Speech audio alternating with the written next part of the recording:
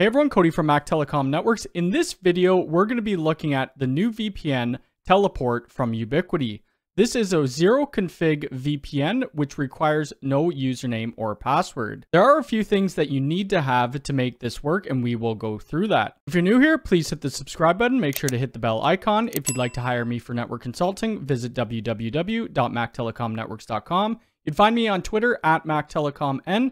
And if you'd like to support the channel, the best way to do that is to use my Ubiquiti affiliate link that is in the description below. So first, let's go over the requirements to be able to use Teleport. So we need a Dream Machine or a Dream Machine Pro running at 1.12 or later, a Dream Router or a UDM SE running at 2.4.0 or later, Unifi Network version of 7.1.0 or later, and we need to have the Wi-Fi Man mobile app on either our iOS or our Android device.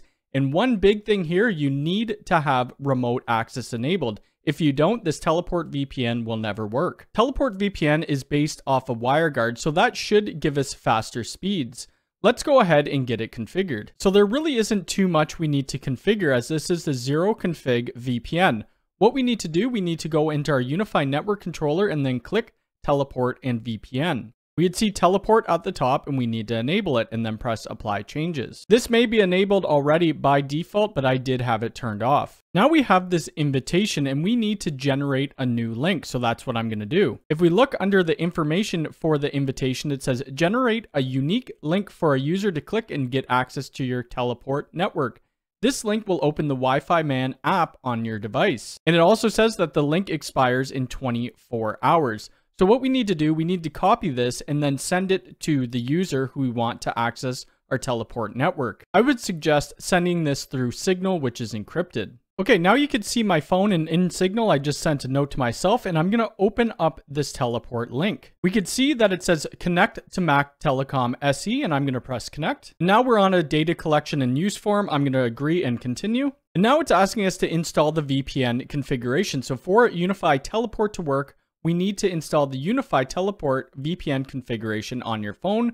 I'm going to install the VPN configuration. We're going to allow it. And now it's showing that we're connecting. So Wi-Fi Man is currently connecting to the Mac Telecom SE.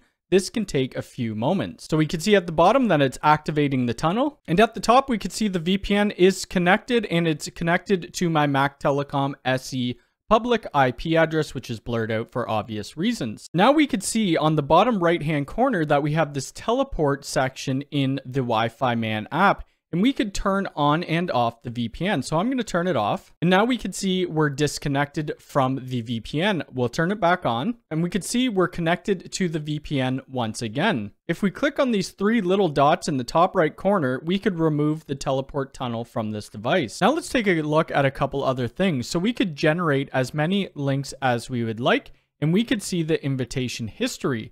We could see the time that it was created at and the time that's elapsed.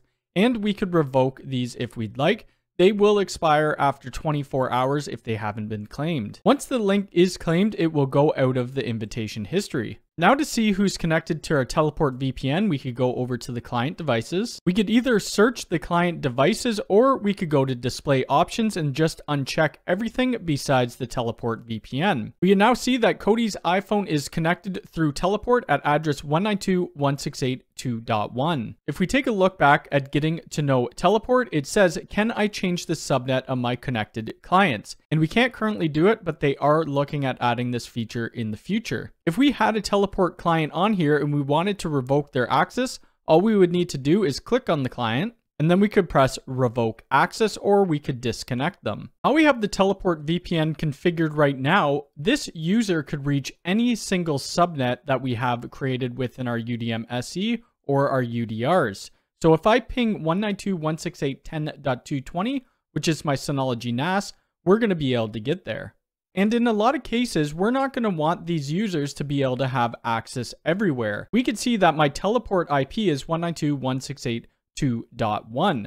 So I'm going to create a firewall rule to block out private IP, so RFC 1918, and then I will create one to allow my end user or my Teleport client to be able to get to my NAS. So let's go ahead and do that right now. The first thing I'm going to do before putting in a firewall rule, I'm going to go over to profiles, and then we're going to go to port and IP groups. I'm going to create a new group, and I'm going to call this Teleport IPs. The type is going to be an IPv4 address or subnet, and my teleport subnet is 192.168.2.0/24, and I'm going to add that. Your subnet may change. I'm not too sure how they decide what network to give you. And then I'm going to press apply changes. I already have an IP group of RFC 1918 for other firewall rules that I'd done, but if you don't, this is what it looks like. So our first address is 192.168.0.0/16. Our second is 172.16.0.0/12. And our last one is 10.0.0.0.8. Now we need to go up to our firewall and security. Under firewall rules, we're going to press create new rule. And the type is going to be LAN out. And the description I'm going to use is block teleport to private subnets. Our action is going to be to drop, and then our IPv4 protocol will be all. Our source type is going to be a port or an IP group, and the source will be that group of the teleport that we created. So teleport IPs. The destination is going to be a port IP group of our RFC 1918 group, and then we'll press apply changes. Now bringing my ping tool back on my iPhone, we shouldn't be able to hit this IP. And we can see that the requests are being timed out. So now let's create an accept rule to allow our teleport clients to get to our Synology NAS on 10.220 while blocking everything else out. So to allow our teleport clients to our Synology NAS, we could create a new rule. This rule is going to be done under the same type, which will be LAN out.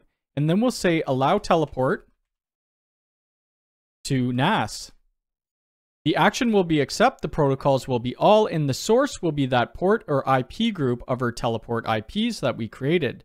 The destination, since this is just a single IP for a NAS, will be an IP address, and then I'm going to manually put it in of 192.168.10.220. And press apply changes. Now this still won't work how it is because the firewall rules are done top-down order and we're below the block teleport to private subnet. So we need to grab this rule 201 and bring it above rule 2000. So now we can see allow teleport to NAS is above the block rule and we should be able to ping it. So now I'm going to try to ping our Synology NAS. And we could see that the requests are going through. But if I try to ping a Ubiquiti device from that same network, it's going to fail. So we could pick my RPS at 192.168.10.191. And we could see the requests aren't going through.